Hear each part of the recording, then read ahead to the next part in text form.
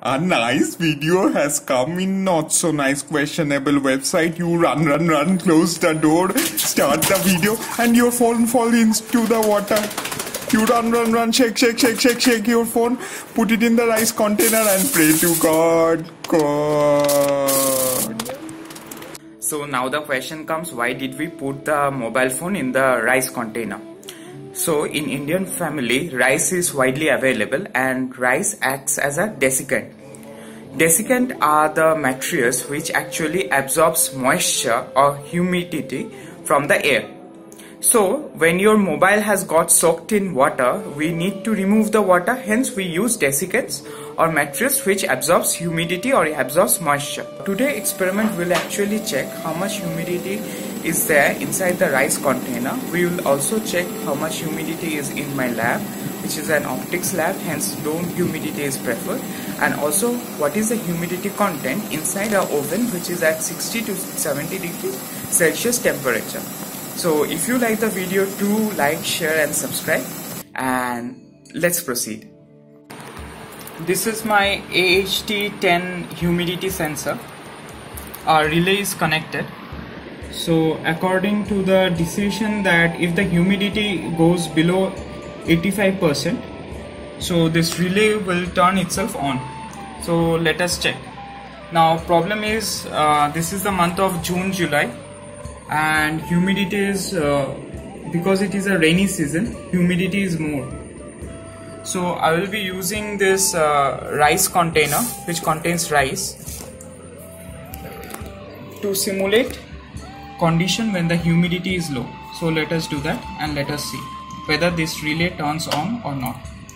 So I will be putting the sensor inside the rice, and you can see immediately my relay turns on.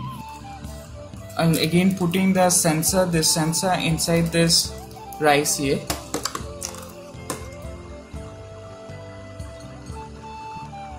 So relay turned on, and if I take it out, so temperature is 48.37 and humidity is 22.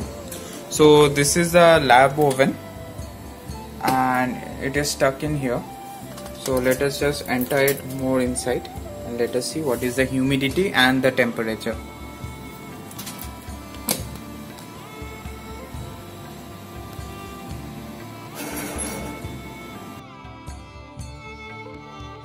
But problem with rice is that it actually get trapped on the headphone jack or enters the headphone jack or USB jack.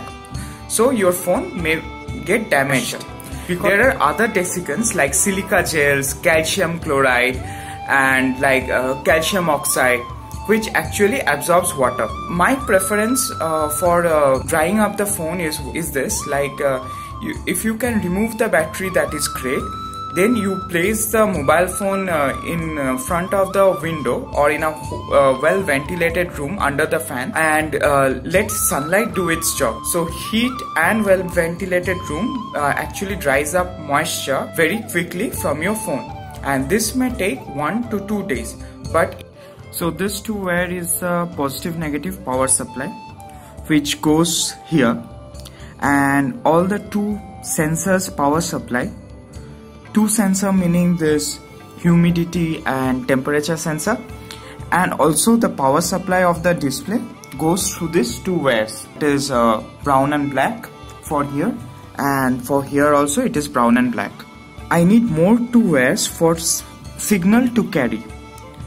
So this is actually analog pin number 5 and analog pin number 4. SCL, serial clock, serial data, SCL, SDA. So total I need 4 wires. Now this is the Atmega 328P chip. This is the crystal oscillator. The exact pin number can be seen in the datasheet. Now I need to control this relay. So this relay is being driven by this transistor, which is BC548. The base of BC548 is connected using this 100 ohms resistance. Now the signal is coming from pin number 13 of Arduino. This LED is actually the indicator which tells when the relay is on, when the relay is off. Suppose this is my sensor. So if I just see, if I blow some air into it,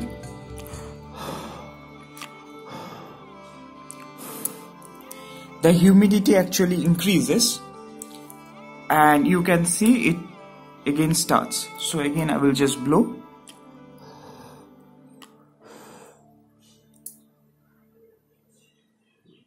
Can you hear the click click sound? That is of the relay. Yes. So this is a very simple circuit which you can do at home, and it can be used not only for to see how much moisture is there in an object or in a closed chamber, but also for agriculture purposes. This is the power supply. So 230 volts power supply comes to this adapter, which actually converts 230 volt to 5 volt, and it enters this microcontroller which drives the relay, and it makes decision by seeing that whether this humidity is more than 85% or not.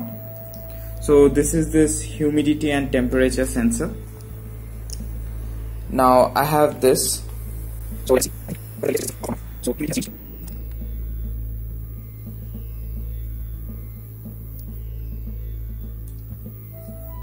So relay will come on shortly.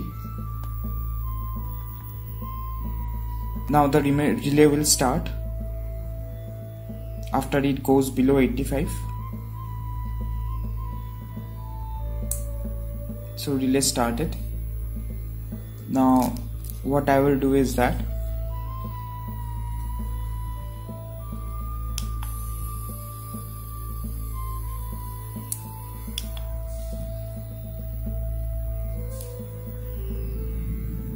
so this relay is actually to start on and off a fan or a humidifier, and this whole project can be used in a multi-purpose way. So you can control the relay via making a decision over temperature, humidity. Now let us understand the code. So include #include var.h, #include liquid crystal I2c.h, #include liquid crystal.h, liquid crystal I2c, and #include Adafruit AHT10.h. So these are all the libraries which we are calling. AHT10.h actually you will find in the library manager. So what you will do is that, so there is file, edit, tools. Can you see the library manager? Manage libraries. So you will go to the manage libraries, and then you will actually wait for a few minutes. So after that it will get updated. So after it got updated, so you need to type AHT10. So you can see the library which I have installed. So I'll just close it. Okay.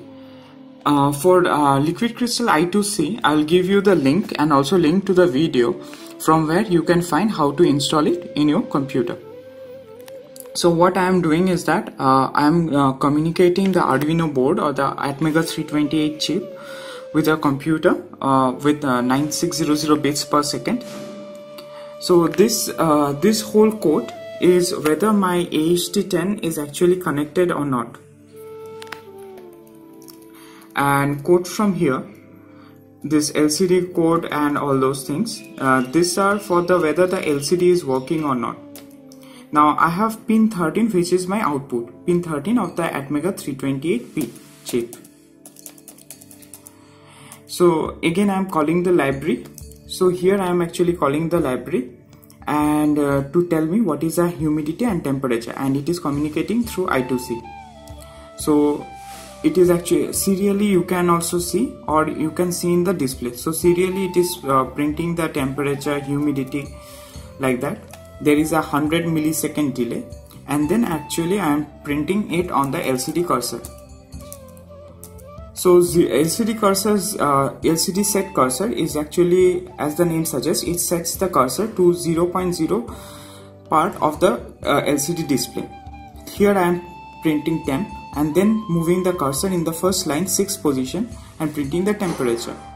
Then I am placing my cursor in the second line of the LCD display, 16:2 LCD display, writing humid, and then I am setting the cursor again to 6th place and giving the temperature. After that, I have a small if-else loop. Like if my relative humidity is less than 85%, then it will switch on a relay. So digital write 13i high, that will actually switch on the relay, and 13 low, which will switch off the relay. So if there is a high, then there will be a 1 second delay. That is because to prevent rapid on and off of the relay. And if there is a low, then there is a delay of 400, because low means the relay is switched off. And this is the whole code.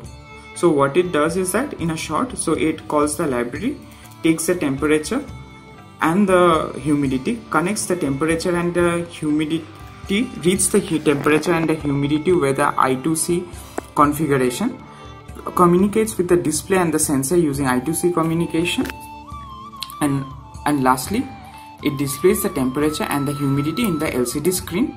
If the humidity is more than 85%, then it switches off the relay. If it is less than 85%, then it switches on the relay. So that is about the whole code. You will find the code in the last part of the video. I have provided what is called screenshots. Thank you.